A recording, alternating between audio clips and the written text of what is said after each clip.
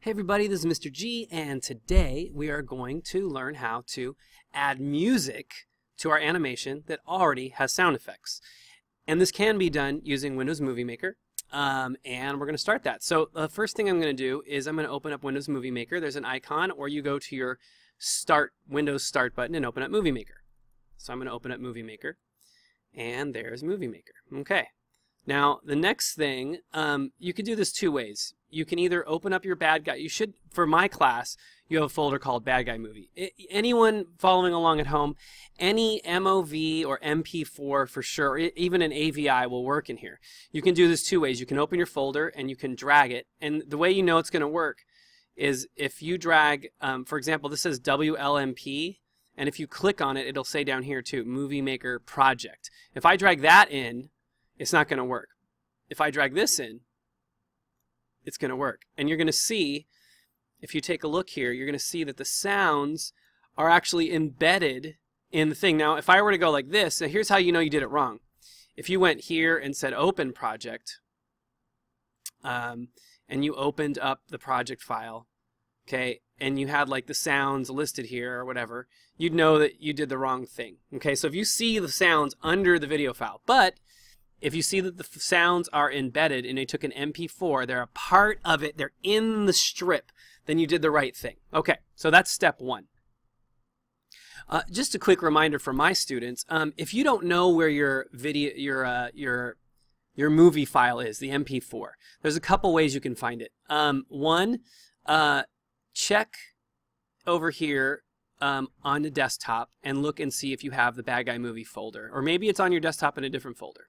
Second, another place you can check is inside the Videos folder or the Pictures folder. Sometimes you've saved it and stuck it in a place that it didn't belong. Third place it might be is in your H drive. You have an H drive, and it might be in your folder inside your Pivot folder maybe. So please look for it first and see if you can find it. If all else fails, go on to the Google Classroom and go into the class and go into where you turn that assignment in. I think 98% of you have it turned in.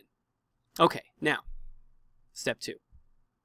Now go ahead and open up Google. Open up a new tab. If you just click to open a new tab here, okay, it's going to give you the ability to search. And we're just going to type in Incompetech.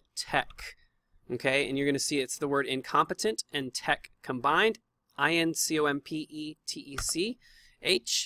and then it's going to open up https://incompetech.com, and we're going to go there, and it should look like this.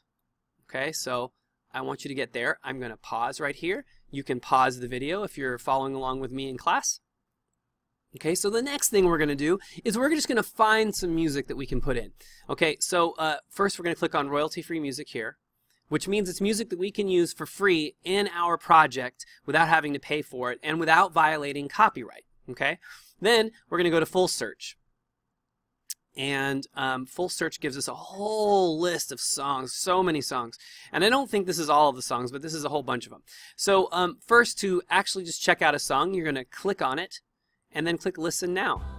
And you should hear some music playing.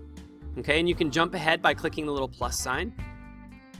And that'll jump you ahead in your song. And you can pause it. And if you like it, we're going to pretend we like this one.